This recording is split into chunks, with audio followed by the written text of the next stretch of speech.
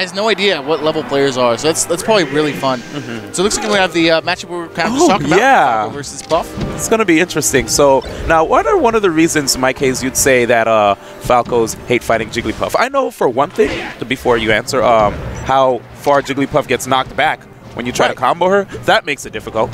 Right, and I think that's a big thing, too, against the floater matchups. It's just Falco's not going to have an easier time of going to get into the punish game, especially against Peach or Puff or Peach. It's going to be really hard to pick up those hard punishes like you normally would against, let's say, another Fox or a Falcon. So that's a big thing.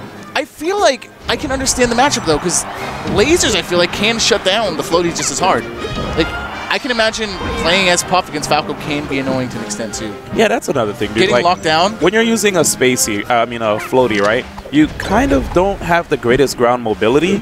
Most of the time you're in the air, and if the opponent's just, like, moving away from you and shooting the entire time, you're going to have to find ways to weave around the lasers. And if you get caught in a bad spot, they might get a free hit, Right, and I feel like historically that we have said that Falco, or people have said that Falco does worse against the floaties.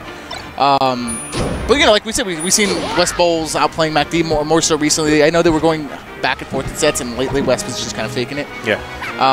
But yeah, I feel like it kind of forces the floaty, the floaty character Puff or Peach to commit in certain situations because they have to chase down Falco. Exactly. So I can see that too. Yeah. But not everyone wants to play that way, so. It's true.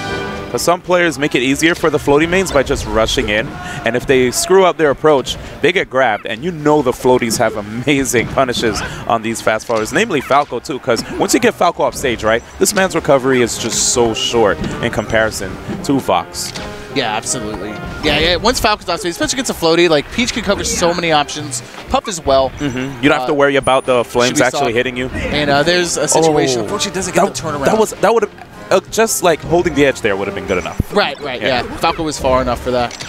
And 11 doing a great job of just keeping the lead here. He's playing more of a more patient play style, but I think it's really working out for him. And I think that's the way you need to play it. That was a wonky hitbox. Yeah, I did not think that would hit. I was about to comment on how X Factor did a really great sweet spot there, but yeah, he timed it perfectly. It looked like it, yeah. I have to say, by the way, every time you say 11, I keep thinking you're saying 11. Just saying, dude. That's pretty funny. I was like, Leffen's not here in my case. Oh, wait, he said 11. Okay. All right, we'll see if we can go for the kill here. It's always scary around this percentage because Puff can kill you. Yep. So it's literally up the row. Yeah, it's so scary. And if they're like back to the edge and they grab you, they could just back throw you. And I've seen Hungrybox get amazing edge guards on people time and time again, Evo 2015. But yeah. Shine's gonna kill him. All right. Yeah, I was remembering during that set, during Mango versus Hungrybox. Oh, goodness. On the fountain match, Mango had a lead. And Lovey just standing next to me, he says if Hungrybox takes his stock, he's going to win the match. Oh. And he takes the first stock, and then he just gets the rest of it. That was it. Okay, as long as you aren't talking about that Yoshi's yeah, we don't talk about that match. That never happened. No. Man, dude, my heart sank. All right, the tough thing right here for Puff is going to be change the subject. I was gonna say it's gonna be not committing to the rest because around this percent, you could potentially die. But now if he can get the kill. Wow. If he gets, I can see the grab. Yeah, right now. I felt it. Yeah, that was. It was in the air. You ever get that feeling? You stick a whiff and you know it's in the air. You just know, dude. You can feel it in the air, dude. Yeah, this is still absolutely doable. If X Factor can get him off the stage or even convert to a rest from an either an up throw or an aerial, then that could be the stock. But again, oh, there it is. Oh, back throw. Probably because of the platforms. I wonder if wasn't he confident. was worried about. I'm wondering if it's tech error or if he doesn't want to commit to it. I could see either one. Yeah. Some players aren't necessarily confident in their tech chase ability because Jigglypuff can tech chase on those platforms, so it's not necessarily bad to go for an up throw there. Oh well. Yeah, that could be one of those confidence things, I think. That's okay. That was a good showing either way, even though he did lose that match. I think that he did show that he's not free, that he can do it in another game. So we'll see. I imagine Falco's probably going to ban Dreamland. FD is a good choice. The interesting pick about this, obviously, it's still really good, but it's going to be really wide, so Falco's going to get a lot of room to play patient to camp. And we didn't really see how the Falco is going to react to up throw. He didn't get any up throw opportunities. So, as an example, what I'll look for, if I were Puff or if I'm playing Marth, is how they DI initially. Exactly. If he's going to DI away on the first time, then it's like, okay, well, FD might not even be the best pick to kind of cheese him, you know? Yeah. Still a solid choice, though. Still a big map, so X Factor is going to live a while, but it's kind of a trade-off.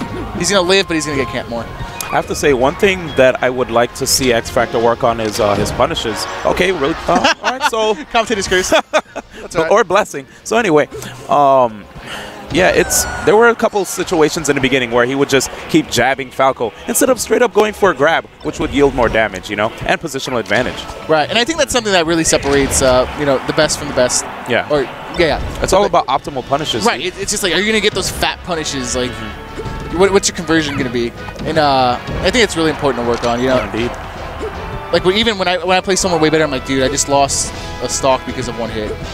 Like it's nuts. That's how it has to be at this level. Yeah. You know, this game, people are just optimizing so many things nowadays, and you have to keep up, or you'll get lost in the crowd, dude. Look at Leffen. You saw, I'm sure, yeah, you were there. You saw Leffen. Ooh, that's gonna be a stock. Oh, good stuff by X Factor. Oh, it's a trade. Unfortunate. Well, and 11 just shrugs. You gotta laugh it off. Optimal. Oh, that's but 0%. That's okay. He'll be awake by the time he comes back. Exactly. That's fine. That's a nice 40% right there. That was really interesting how he was able to duck underneath their approach. Yeah, that was pretty funny. Just perfect spacing. But here's another tough thing about this matchup, I feel.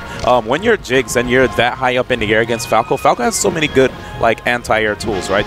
If you space with the back air, even like the up tilt, you kind of have to be careful. If anything, you see a lot of players like go back towards the edge so that if the opponent tries to chase them and they go for, you know, the wrong thing, they can possibly set up for an edge guard.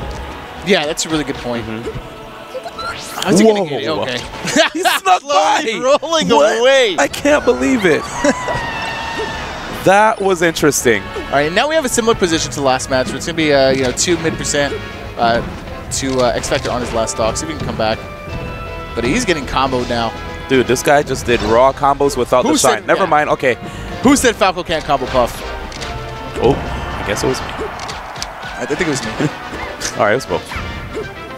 All right, and that was really, really smart. I don't know if you guys noticed that. So basically, he got pushed off the edge, and a lot of people just like to come back with an aerial, but X Factor was perfectly spaced for it. That was super smart. All right, so 5% right now on Falco. I don't think an up throw. Oh, he got pushed back. I don't think it'll kill him, but a back throw should.